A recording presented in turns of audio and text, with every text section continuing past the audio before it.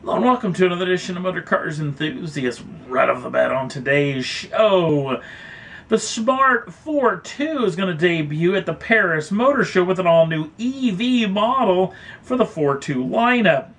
This involves an 80 kilowatt electric engine along with a 17.2 kilowatt hour lithium-ion battery.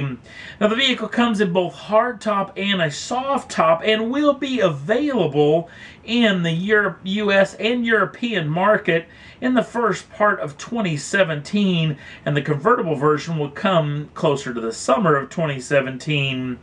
Now, EV range for these vehicles comes in at 99 miles for the hardtop and 96 for the convertible version. Haven't heard about pricing, but the Paris Motor Show is just a handful of days away from the taping of this program, so we'll know a whole lot more come then. Another vehicle is being shown off here is the brand new Chevrolet Equinox. Now this gets a lot of work, including all new exterior paneling, brand new interior, new infotainment package. It's a pretty posh piece of kit. And also, General Motors has lopped 400 pounds of weight out of the machine, which is going to make it a little bit more efficient, not to mention nimble. Now, it does get a pretty intriguing trio of power plants, including a 1.5-liter turbocharged gasoline 4, also a 2-liter turbocharged gasoline 4, and all new for this machine, a 1.6-liter turbo diesel that is supposedly going to get well over 40 miles to the gallon. Now, anytime I think about the Equinox, I think about an old story. Yes, it's story time coming from the old Motor Cars Enthusiasts. Many, many moons ago, we were actually contracted by an organization inside of the town that I work in to actually contract it out to do a job on a particular machine that they were claiming was 2 or 3 years off into the future, calling it a testing machine on a pre-production vehicle. Now the vehicle, as soon as we got there, I knew was a lot closer to prime time because it was already badged. Even had Equinox written on it, so I knew this vehicle was a lot closer. In fact, only a couple of weeks later, it debuted at the Detroit Motor Show, and only a couple of weeks after that was at my local auto show, which I thought, holy cow, there it is, the same vehicle I saw just a handful of weeks before. As we saw it on New Year's Eve, we actually scheduled soft so we'd have enough time to actually work on it. Now, the problem with this deal was twofold. I mean, sure, we got to touch a pre-production version of the Chevrolet Equinox, but we also never set foot inside of this testing facility ever again. Number one, because my boss had some wandering eyes when him and I actually went over to this facility, stared a little too hard at a couple of vehicles that were on or inside the facility itself, garnering some attention from some of the employees inside of it, which actually covered up machines very, very quickly.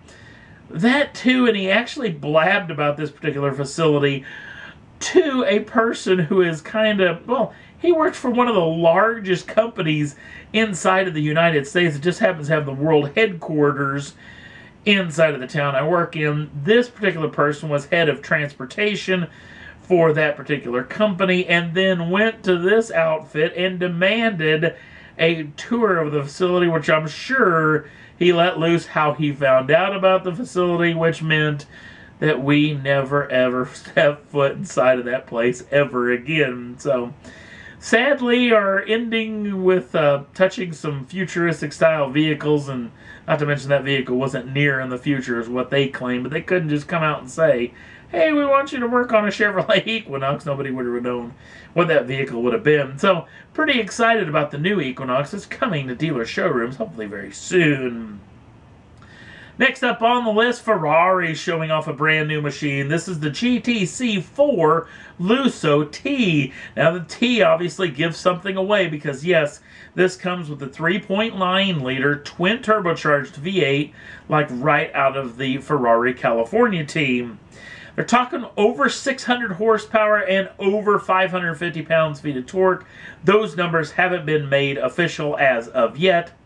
Also, too, much like the GTC4 Lusso from before, this will be two-wheel drive only, rear-wheel drive that is, which does mean it loses a fair amount of weight, and 80 kilograms of weight or 176 pounds of weight just because of the four-wheel drive system. Also, too, this thing's going to lose a fair amount of weight just because you're lopping off a handful of cylinders in the process as well. So we don't know official pricing or availability on this machine yet, but again, this vehicle is going to debut at the Paris Motor Show. Only a handful of days away. We'll know more come then. Some odds and end news, including the Ram organization. Apparently, we're going to get to see a prototype of the all-new Ram pickup truck that's going to be redesigned for the 2019 model season, possibly at Detroit in the year of 2018. So we got a lot to look forward to, and especially coming up in the next year, where we'll hear a whole lot more of the brand new Ram pickup truck that'll be coming soon.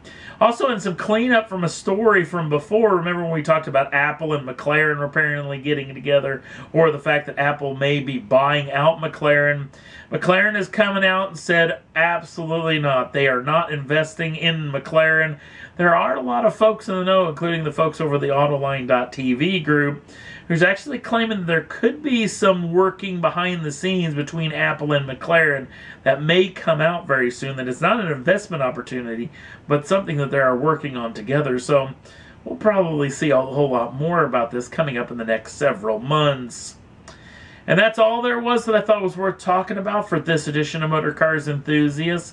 Don't forget to like us over on the Facebook page. The link's down in the show notes. Also, if you'd like to subscribe to the channel, you can do so at any time and get the first dibs on the brand new shows as soon as they come out. Thanks for watching.